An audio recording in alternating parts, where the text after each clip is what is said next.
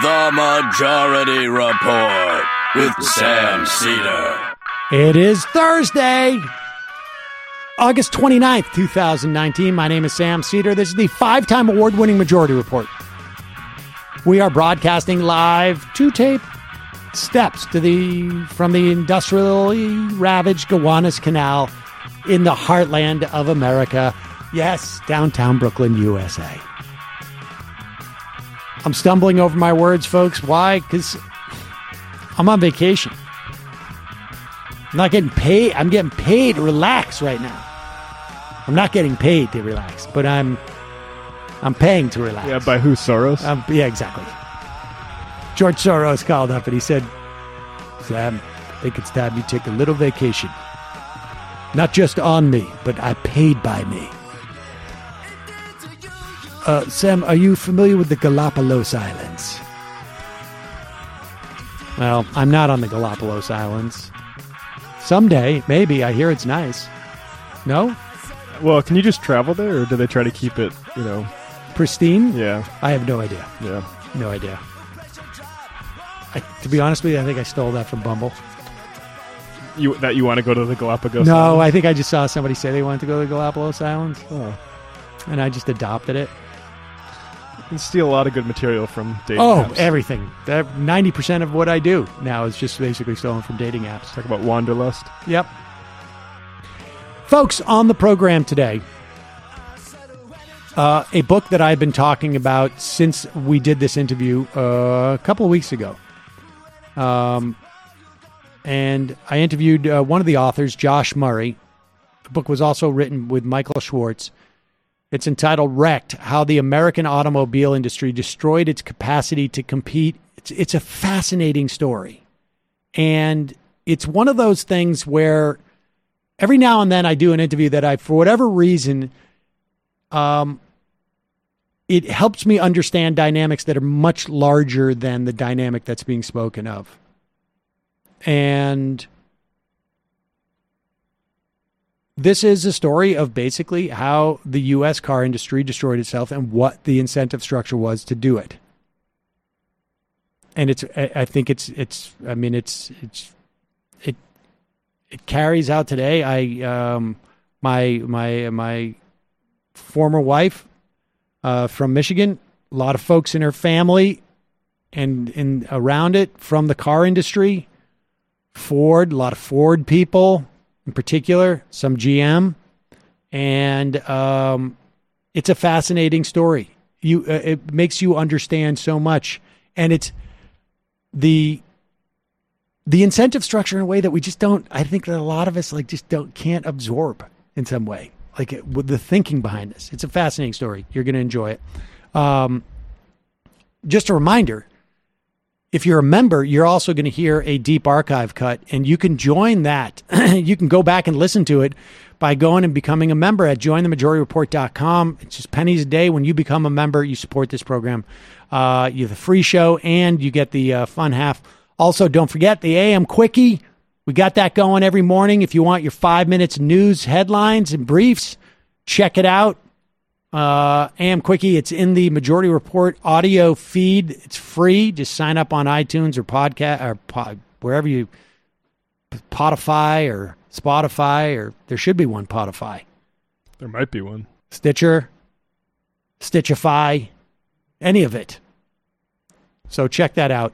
In the meantime, enjoy this interview with Joshua Murray on Wrecked, How the American Automobile Industry Destroyed Its Capacity to Compete.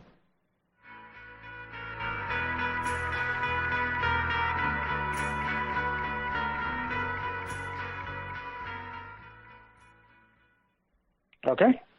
We are back. Sam Cedar on the Majority Report on the phone. It's a pleasure to welcome to the program Assistant Professor of Sociology at Vanderbilt University and author of Wrecked, How the American Automobile Industry Destroyed Its Capacity to Compete, written with Michael Schwartz. Joshua Murray, welcome to the program. Thanks, Sam. It's great to be here. So let's start. I found it fascinating, and it's but let's start with where the U.S. car industry is today in terms of its capacity, its profitability, the jobs it creates. I mean, I want to look at it from both the perspective maybe of the shareholders, but also the community. Right. So, well, first, kind of defining what we mean by U.S. auto industry, right? So we could mean the auto companies that are headquartered in the U.S., or we could mean everyone that makes cars in the United States, which would include foreign automakers like Toyota, Nissan, Volkswagen, right? So from a shareholder's perspective, we would kind of definitely think of the U.S. headquartered companies, ones like General Motors, Ford, and they are profitable, but their domestic market share has been just consistently declining ever since the 60s, and that hasn't really changed in recent times. So they're consistently losing domestic market share to foreign-owned companies, and their profitability is largely held up through outsourcing jobs, outsourcing production to cheaper areas. And that kind of then connects to the view of the U.S. auto industry from the worker standpoint.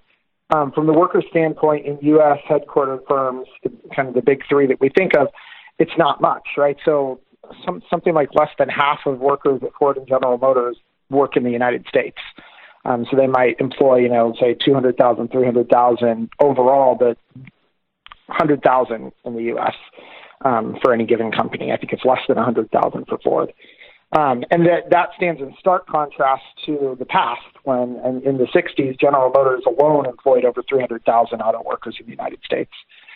That said, foreign auto companies like Toyota, Nissan, Volkswagen employ U.S. auto workers. But they tend to target non-unionized areas and pay lower wages. So the high wage earning auto worker that we think of from the past is becoming more and more a thing of the past as the U.S. companies that are unionized send those jobs overseas and to other countries that aren't unionized, and the foreign auto companies target areas that are not unionized.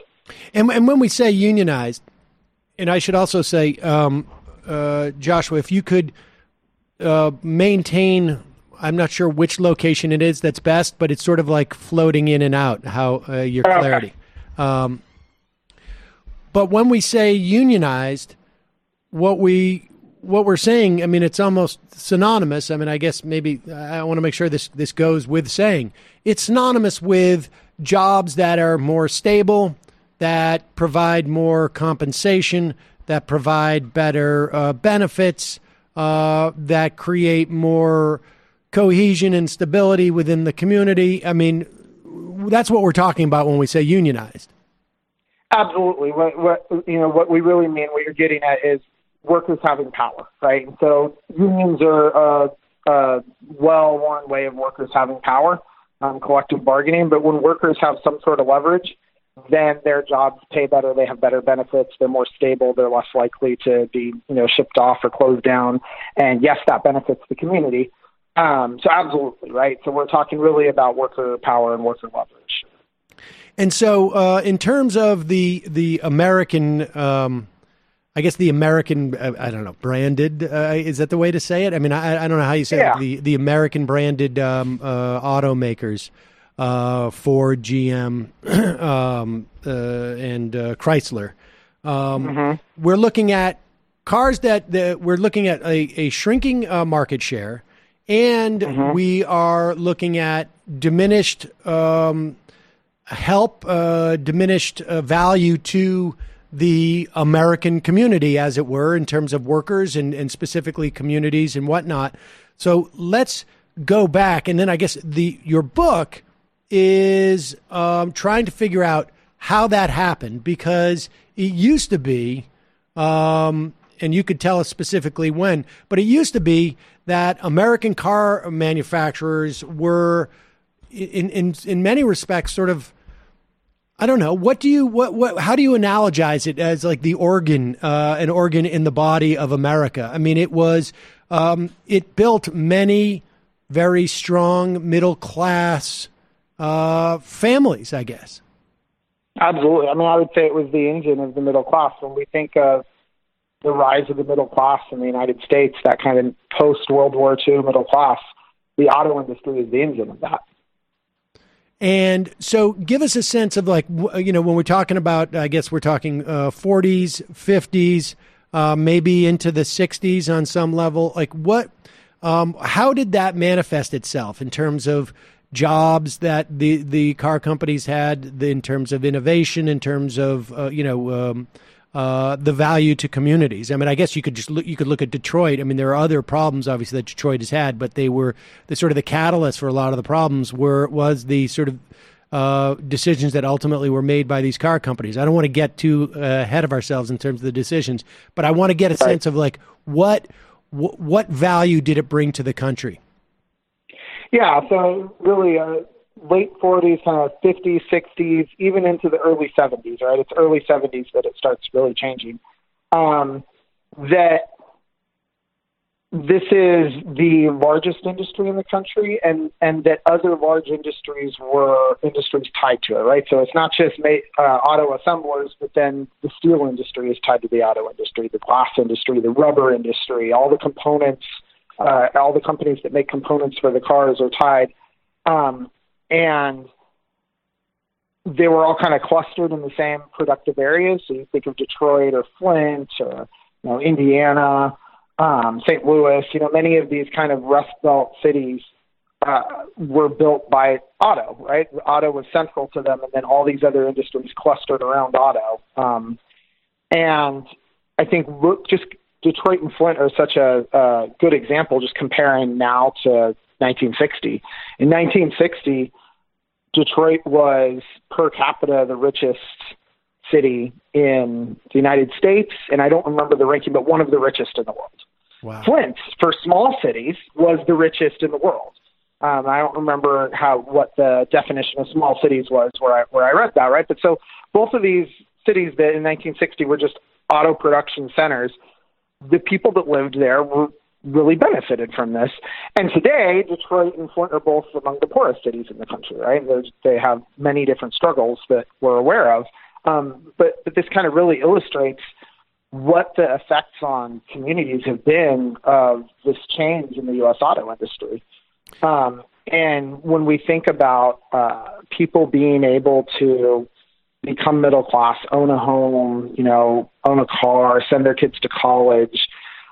Part of this was that the auto industry, you didn't have to have a college degree to work in the auto industry. This was semi-skilled work, and once you got in and worked for a while, you were part of the union. That the pay was good, the benefits were great, and people built lives off of that. Right, like you could have one parent working and support an entire family. And that's not the case economy-wide anymore. And of course, in the auto industry, the pay is still really, really good. If you kind of adjust for inflation, it's not that different right now than it is in 1960. But part of the problem is that there were 300,000 workers just at GM in 1960. There were probably 500,000 workers at GM and Ford. If you put Chrysler in there, you're getting close to 1 million workers. And that's just not the case now. Right now, it's maybe 250,000 workers for the three companies combined.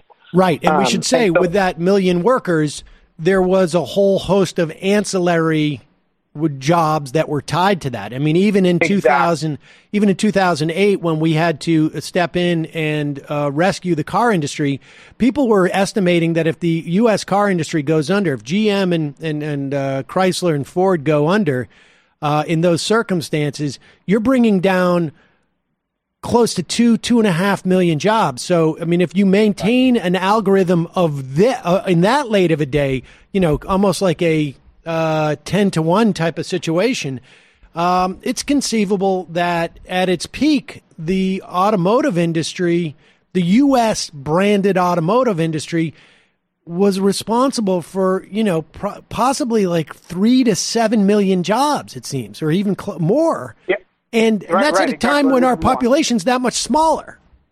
Right, exactly. And then this is part of where that, for me, this is this puzzle. It's not just that, hey, what happened to this industry? it's the largest, richest industry in the largest, richest country in the history of the world. That's a puzzle. Then what happened to that? So part of the story of it being such an important industry in 1960 is that unions and workers were really strong, right? So if you kind of backtrack into the beginning of the auto industry in the 1910s and 20s, it's not this great engine of middle class wealth. The auto jobs aren't really wonderful. It was workers kind of unionizing and using collective power and collective bargaining that turned those jobs into these fantastic kind of ladders into middle class lifestyle and into prosperity that then benefited all of these communities. So part of the story of the decline of the auto industry is also the decline of unions, the decline of union power. It goes hand in hand, and that's we're telling both stories a little bit. And in fact, in some respects, and I think this is largely what you found in your research, that there was actually a causal relationship, almost like a multiple causal relationship to those two dynamics. Yeah, absolutely, and almost a dialectical relationship, right? That they're related for a reason. That the union kind of decline comes from decisions made by auto management, and that decline then feeds back into the loop. And, we go on and on through history to where we are today, but they're absolutely part and parcel. And before we sort of start to address that dynamic, I just want to make sure that we understand that this is not a situation of those jobs leaving Flint and Detroit and those same jobs landing somewhere else, that they're dispersed. It is they're outsourced to other countries, or they are outsourced to places that don't have unions, that have that are so-called right-to-work states, where the quality of the jobs, frankly, is less. Right, exactly. It's not that a good job left Flint and Detroit and then a good job showed up in Chattanooga or in, the Philippines or Mexico. It's a good job left Flint and Detroit, and then a bad job showed up in these places that don't have unions and don't have regulations. And we also, and I think, and there's an argument, maybe this is a subsidiary one, but the concentration of the jobs added to the quality of life in these cities. I mean, there was a lot of auto worker money in Flint and Detroit, but that meant like if I own a restaurant, I'm also doing well and whatnot. Whereas if you've got one plant outside of in Tennessee, it does not necessarily have the ability to dramatically impact. Maybe to some extent, but not dramatically impact, particularly when the wages are less. But let's get into this dynamic because it's fascinating. So describe we should probably start, I think, unless you disagree, with the mode of production that took place in this era that car companies had basically created for themselves, flexible production, you call it. Yeah, right. So kind of starting the real difference. So all of the domestic market share that they keep losing goes mostly to Japanese auto companies, a little bit to ones like Volkswagen, some of the European. And what really draws them apart, these kind of foreign automakers from the U.S. ones right now, is quality of cars and innovation, right? So they're innovating in the process of producing cars, and they're able to do it very efficiently and have high quality output. And so in studying why that is, scholars have kind of identified certain things like just-in-time delivery as being really efficient. And so we looked at what... Explain what just-in-time delivery is, just for people. Right, just-in-time delivery is component parts. So the way the U.S. companies do it now, and the kind of standard way, is... Let's say I'm going to make 100 cars. I'm going to order parts for 300 cars, and I have a stockpile of parts. And that way, if I need to, if there's a slowdown somewhere, something goes wrong with my components maker, I don't have to stop producing cars because I have a bunch of extra parts. And just-in-time delivery says if I'm going to make 100 cars, I order parts for 100 cars, and that's it. And I get them right when I need them. And this means that there's no waste. So if there isn't a slowdown at all and I ordered those 300 parts, now I had 200 parts that I didn't need, and that's a bunch of waste, right? Under just-in-time delivery, I don't have that waste. And so that's one of the things that's been identified is, this is a really efficient way. It's been called lean production. What we did is we looked at how does this relate to innovation? And we found that there's more than just-in-time delivery. It's a key component of it, but there's this whole, what you said, what we call flexible production that goes into it. And so just-in-time delivery means that if we come up with a new way of doing something, right, and that means that the old component doesn't quite fit, it needs to be tweaked in order to work with the new way we're doing something, I'm not losing any money by doing that. If I have a giant stockpile of extra parts, now those are totally useless if I change that. So it kind of works against innovation. It's hard to implement the innovation because in order to do that, I'm losing money. So now is the innovation going to save us enough money to make it worth losing the stockpile? But with just-in-time delivery, I have exactly what I need. So in the next run through, I just order different parts from my parts maker. This requires, though, a good amount of trust with the parts maker. So along with just-in-time delivery, flexible production has long-term sole sourcing contracts with suppliers. So rather than saying, who's my supplier going to be? Whoever offers me parts the cheapest, I'm going to get a contract with a supplier, and I'm going to keep that long-term. I'm going to let them know, you are my supplier. And let me just tease this out so that people understand. So sole sourcing is basically where I get into a relationship with you, and you and I are in this together, and exactly. And so I'm not going to come back to you next year and say, hey, there's somebody else offering me the parts for cheaper. Can you lower your price? Right? I'm not looking for anybody else. We're in this together. We're in this together, and the benefit to me is that if I make a mistake, my engineers make a mistake, and we get a bad part, and I get a switch, or if it's even a close decision, I'm not unduly influenced by the sort of like sunk costs of all these bad parts I have, or so I don't put off innovation, and I don't have to pay more to innovate. Right, exactly. So if I want you to change a part for me, well, we have a long-term relationship. You're going to be willing to do that. So say, hey, could you make the part like this time? And you're willing to do that. And you're probably doing just-in-time delivery of your own parts so that you can innovate with me. And you end up with long-term suppliers from the raw suppliers that supply you to make the components. So this goes down the line. Now, if I'm going to do that, sometimes I've used the components that came in, and none have come in yet, right? You have to ship the parts to me. That's a huge risk, because if the parts don't get to me, now I have to shut down production because I don't have any parts. So I don't want you to be very far away from me. So what happens is we start to cluster. The final assembly plants cluster with the components plants. The components plants cluster around them. So it's only going to be a few miles, 100 miles at most, that you're going to be shipping these parts. Oftentimes it's just down the street. That makes it easy for us to innovate also. You're right there. I tell you, hey, could you change this part like this? It goes. Now, once we cluster, like you pointed out, the benefits to the community of having everybody there, it's also a huge benefit to innovation, because innovation is really a trial and error process. I have this idea. I try to do it. It doesn't quite work. I want to know why it's not quite working. The rank and file workers are right there trying to implement it. They can tell me why it doesn't work. The engineers are there. The designers are there. The engineers and designers for the components plants are there, and it's easy for everyone to meet and figure out how do we best implement this.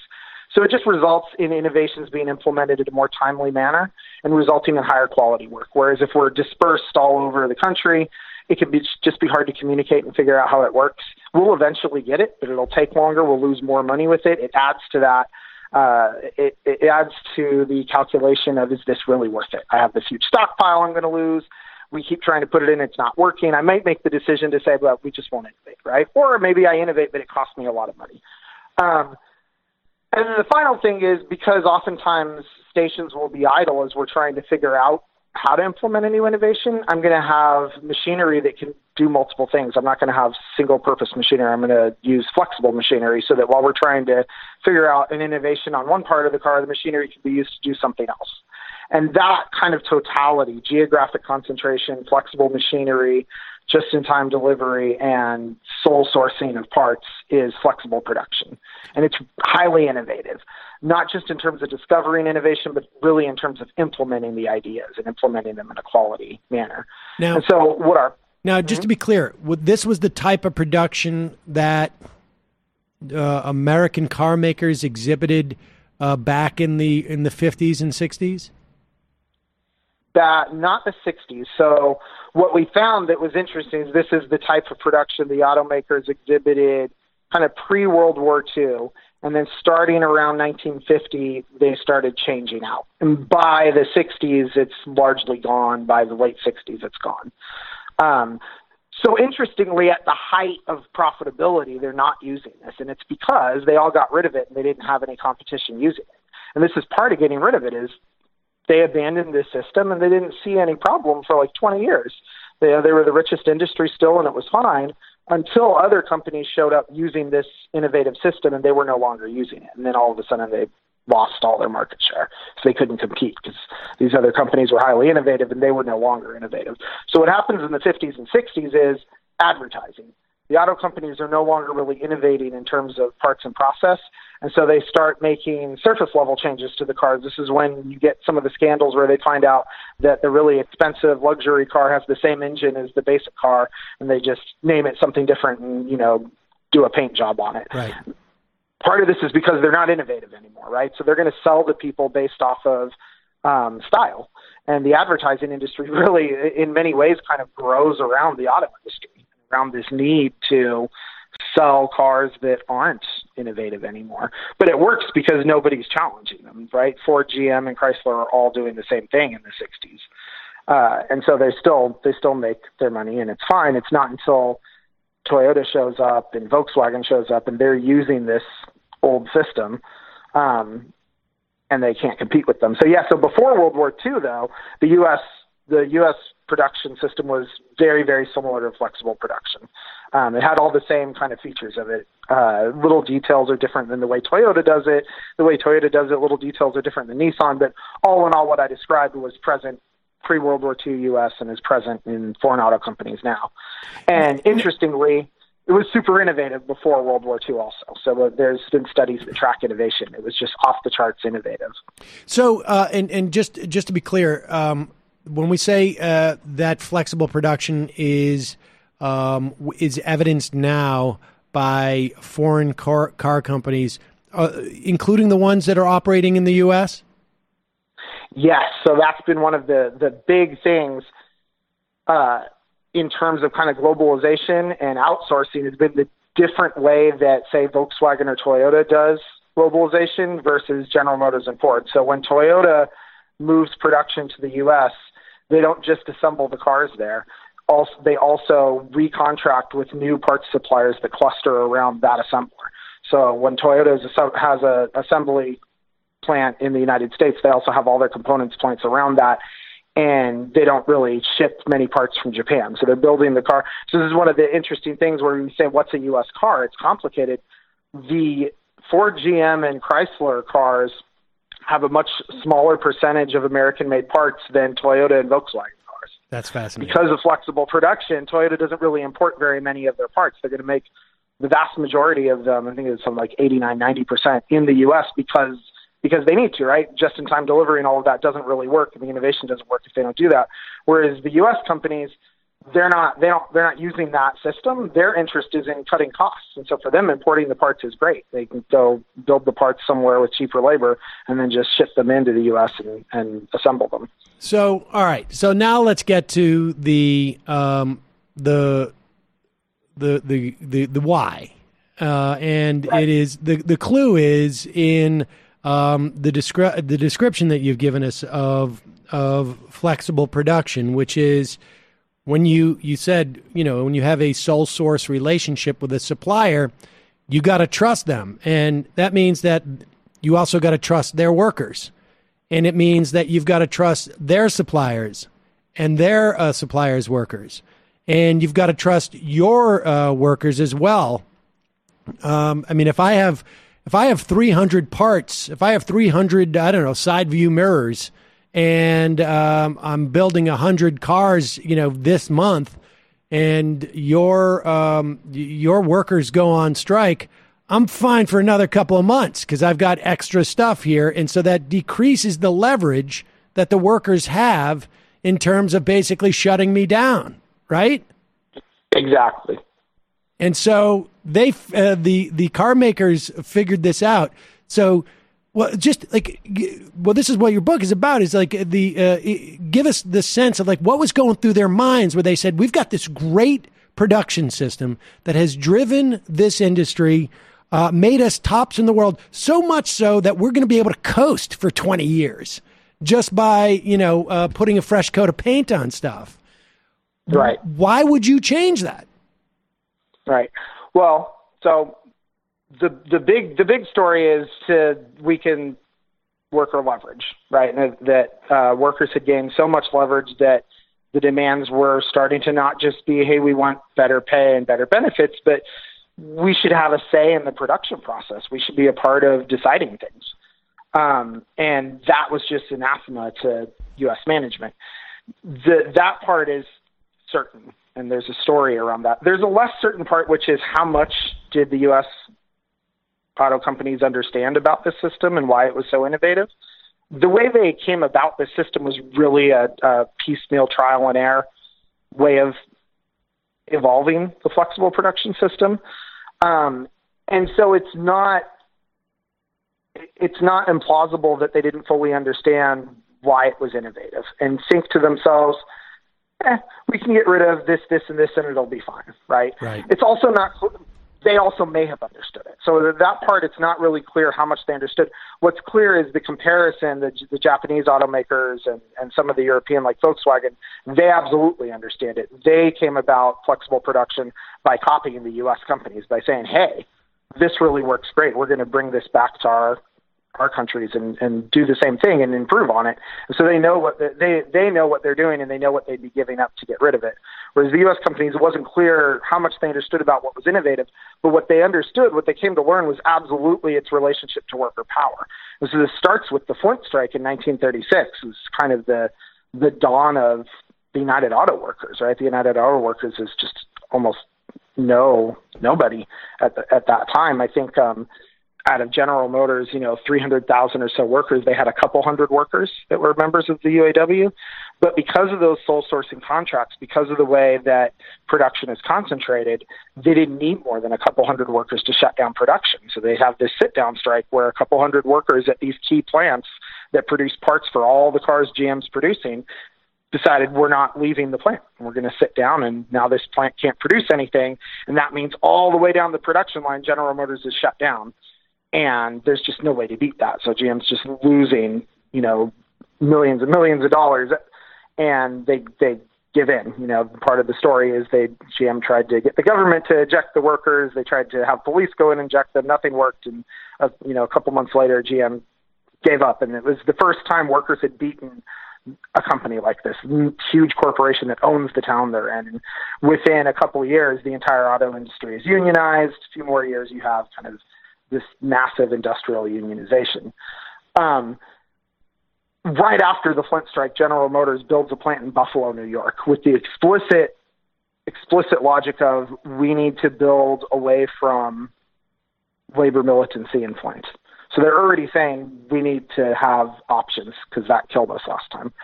But there's this belief among management that it's not really their workers that are upset and radical. It was outside agitators, these communists that came in from the outside and riled up their workers. And if they could just get rid of them, that would probably fix things. And management really seemed to believe that. So when World War II hits, the outside agitators, the leadership of the UAW, agrees to a no-strike pledge. And auto management kind of thinks like, okay, that's the answer, right? This is going to prove our theory here that we got these radicals to agree not to strike. The workers will be happy and we'll go through. And what happens is the rank and file workers go on strike anyway. And there's just this rash of wildcat strikes. Wildcat strikes are strikes without the approval of national leadership. So in all these localities around the country, workers would just have a grievance, management would listen to them, and they'd go on strike anyway. And because the system was still set up the same with this flexible production system, a few workers in a local area could shut down the plant and shut down the rest of the company, and the company would fold every time. So the strikes were massively successful. And auto kind of learned there that, well, this is a structural problem we have here, and we're going to keep losing, right? And when the war ends and we lose the no strike clause, it's going to get even worse. And the workers started asking for things such as a say in the production process. How fast does the line go? Where do we produce things? Wanting more than just wages, wanting an ability to long-term keep their ensure that the things that they win remain victories, right? Because the history is that they win something and then it gets rolled back the first chance management gets. And that was something management decided they just couldn't abide. And so they decided to undo the power they had and decentralize production. So you're not going to have sole sourcing contracts anymore. They're going to build parts in multiple plants separated by, hundreds, if not thousands of miles, so that it's harder to shut anyone down. They can always, you shut one down, they ramp up production at another. They started carrying stockpiles, so they did away with just-in-time delivery.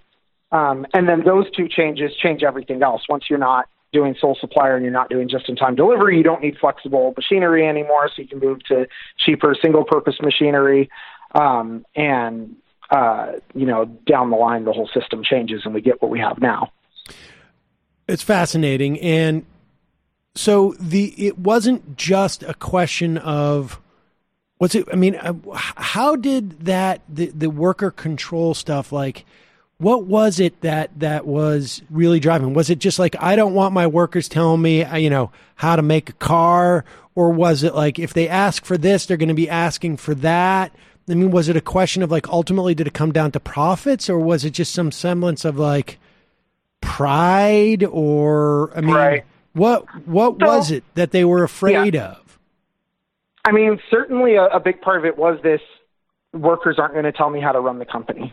But it wasn't just that, right? There was a logic of it, of this kind of almost slippery slope of if we give in here and then we're giving in there, when does it stop and workers are just running the company and not us? And what's interesting is it's tied to profits.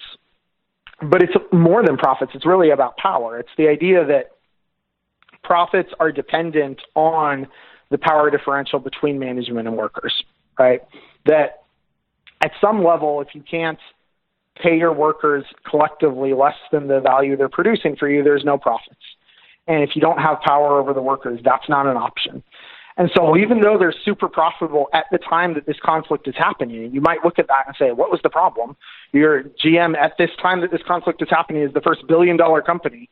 You'd think you just say, hey, whatever, sure, give the workers something, we're all rolling in riches. And instead they decide to drastically change their entire production system. But part of that is this forward-looking thing that says there's under this production system, if workers want, they can take the whole thing over, right? They have so much leverage, we really can't compete with them. We have to give them whatever they want. If they start asking for a share in management, when does that stop and become a thing that does cut into our profits? Because we can't really exploit their labor anymore. They're able to extract the value that they produce at such a level that our profit rate starts falling. And they decided that in order to kind of keep that power, it was worth it to drastically restructure. How much of that anxiety is real, or is there any way to know? Like, I mean, I can, right. I'm sure they felt it, but I mean, how much of it is legitimate from their perspective? A little, like, yes and no, right? So there's an element of, look at Toyota, look at Volkswagen. They've been able to keep flexible production and through various methods keep workers happy enough that they don't unionize and they don't strike. So Volkswagen, they just held a union vote in Chattanooga and the union lost. Right. There's a lot of reasons for that, but part of it is a lot of them are cultural, though, right? I mean, with the South, right? And part of it is when the union vote's coming up, management came in and said, "Hey, you're going to get a big raise. You're going to get certain things." And the union, if you get a union, we might close the plant down. And for some workers, they're going to look at that and say, "It's not worth it," right? So one of the things that we brought to this analysis is social movement theory and social movement. What people that have studied social movements. And this idea that oftentimes what mobilizes people into a movement or into a union is it's not a change in I was against a union and then I saw the light and I'm for the union. It's a change in what I believe can actually win. So I might be a worker and I know, hey, unions are fine. Unions are great, but I think that we're going to lose. And given that we're going to lose and the risks involved in losing, I'm not going to support the union. Right. And so Toyota, Chattanooga, they've been able to do just enough to convince people that the union's not worth it. You get just enough from us. You're probably going to lose anyway, and they keep it off. So in that element, maybe, you could say the fear wasn't as legitimate as they thought. There's techniques to forestall some sort of radical worker takeover of the system. There's an ability to share just enough of the profits that workers are kept happy enough that they're not going to do that, right?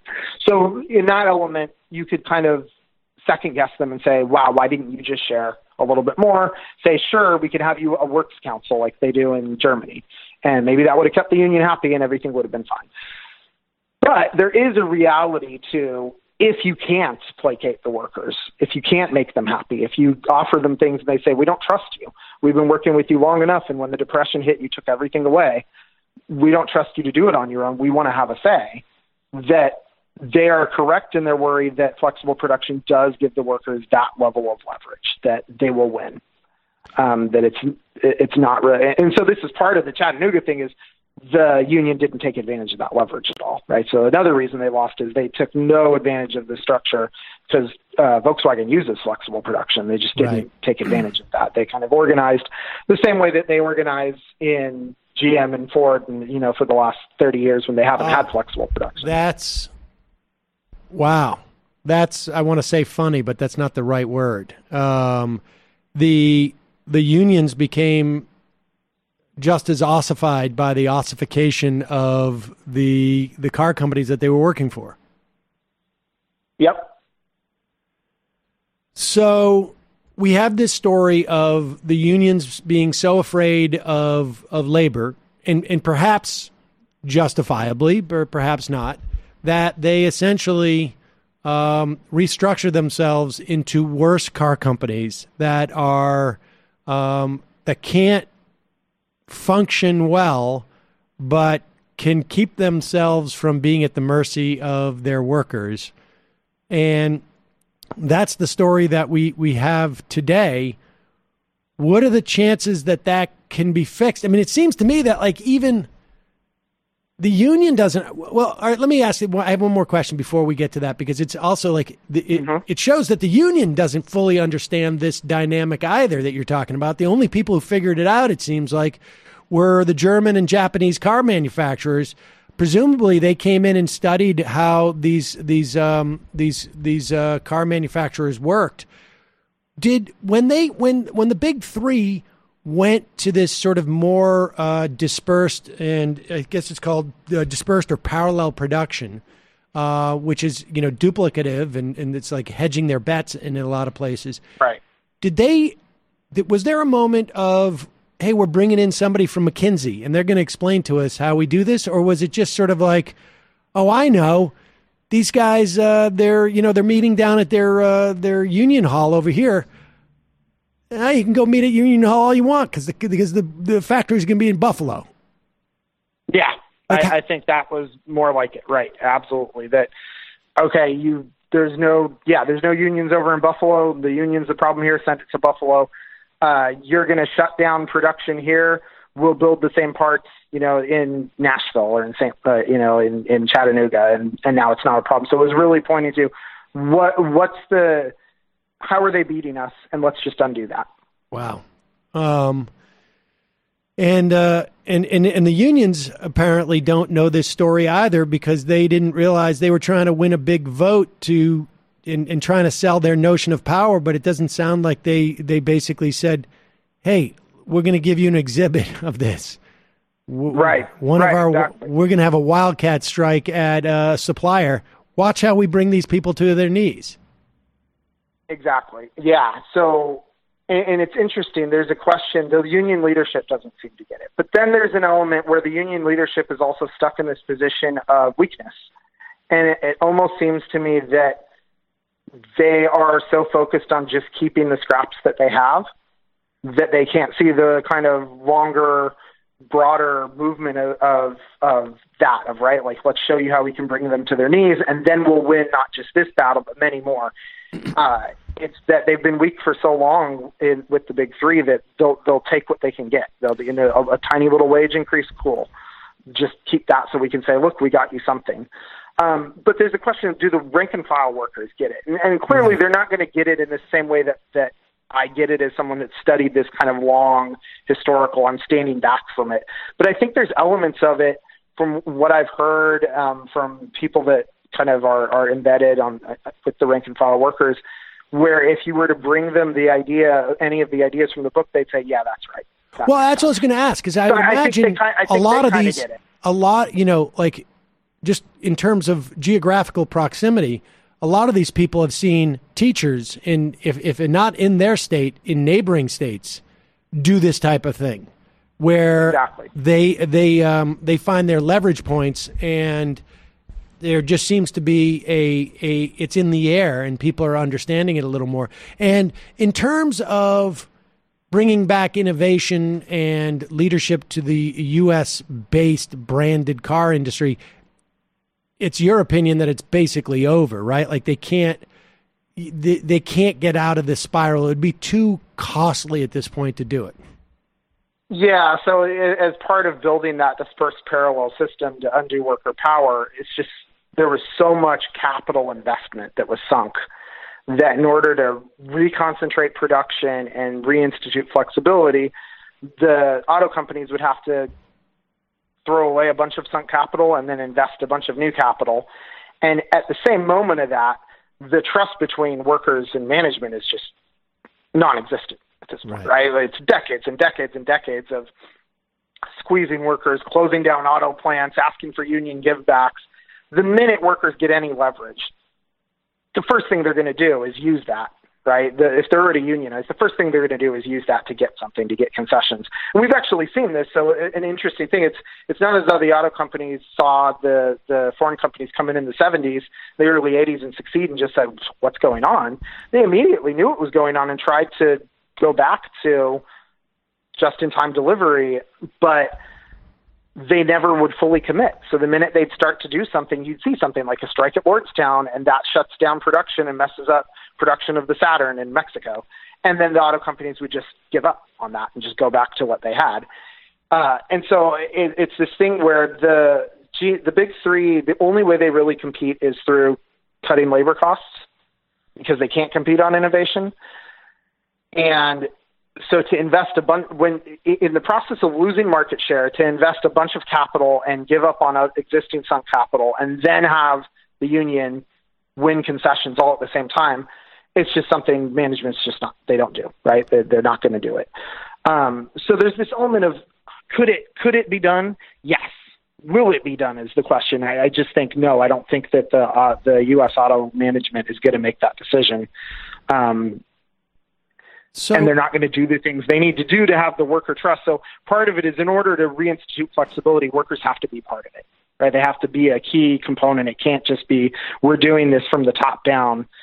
They'd have to be part of reinstituting this, which would probably mean giving huge benefits to them before doing it and saying, winning their trust back and saying, hey, sorry we screwed you over for the last 30 years. Here's a bunch of stuff, and you can have a say in how we do this.